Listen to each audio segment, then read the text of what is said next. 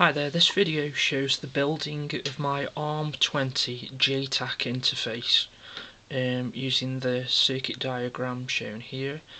I've supplemented the 100 ohm resistors for 120 ohm resistors as I didn't have any 100 ohm resistors to hand. The four 2.2k resistors, the blue ones that are across the top there, I've made those as a bank of resistors which can be slid off and on to the main assembly. Okay, as can be seen in this picture. I'll slide those back onto there. The way in which I've done the construction so far, we'll just move down to the components.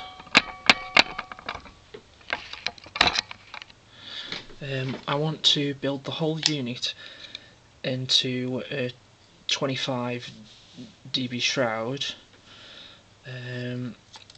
So what I've done so far is the main four 100 ohm resistors, which come from pin 2, 3, 4 and 5 of a male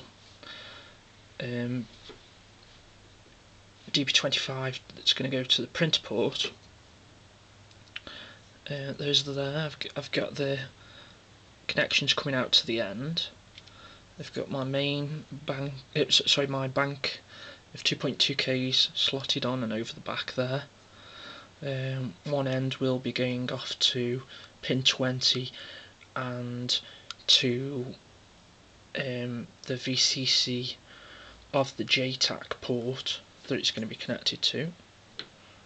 Okay, the other four ends of those banks of resistors will be tying in to the junction of pin 2, 3, 4 and 5 of the LPT port before they feed through to pins 11, 13, 15 and 17 of the 74HC244 microchip.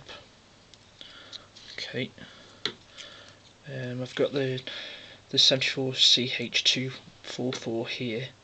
I've affixed it to some double-sided tape because that's going to be affixed inside of the hood shroud.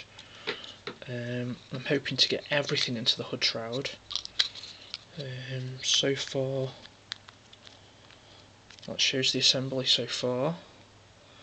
The chip will affix in there somewhere, but I've got to get it so that the resistors which are on the output lines, which is pin 3, which is TMS, pin 5, which is TCK, pin 7, which is TDI, pin 9, which is TRST, pin 8, which is TD0, and going off from pin 10, which is the ground, which is also tied in to pins 19, 20, 21, 22, 23, 24, 25 of the DB25, also tied into pin 19 and 12 of the 74CH244. So I want to get all that into the housing, then going to bring that out to a set of wires which will have pins to affix to the test points. Shown here, which will be these. I'll put some heat shrink over those so that the pins can't short to each other on the test point. This will then allow it to be used with any ARM20 Jtag interface or onto a ARM14 Jtag interface used in routers, etc., NAS drives and various things like that. Thank you for watching this video.